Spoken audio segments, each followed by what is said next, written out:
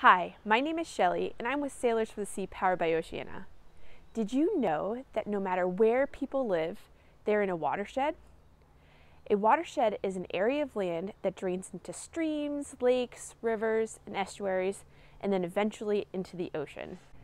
As that water is flowing across the surface of the ground, it can pick up materials including soil, nutrients, chemicals, and other pollutants, which is called runoff.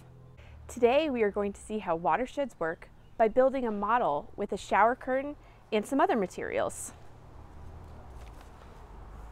The first step is to use the chairs, shower curtain, tape, and container to build the watershed. You can use the shower curtain and chairs to make hills and valleys, and the container at the bottom represents the ocean. Next, have the kids place things you may find in the watershed on the shower curtain. For example, cars, trees, boats, farms, and houses. Now you can discuss how these different items may pollute the environment. For example, farms may use fertilizers and herbicides, so you can put some sand down to represent those pollutants. Fuel and oil may leak from cars and boats. Use the dyed water to represent that pollutant.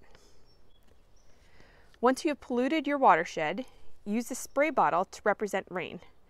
Where does the water go?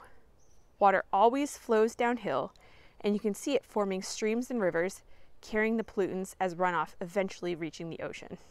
To learn how marshes and wetlands play an important role in watersheds and the health of our oceans, download the full activity at our website at sailorsforthesea.org and click on Kelp.